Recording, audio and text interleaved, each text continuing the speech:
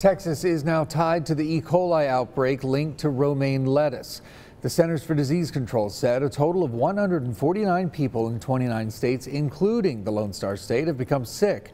The CDC said romaine lettuce from Yuma, Arizona regions appeared to be responsible. Federal officials said not to buy or eat such lettuce unless you are able to confirm it is not from the Yuma, Arizona region. Most times, product labels do not identify where the lettuce is grown, so if you're not sure, it's better to be safe than sorry.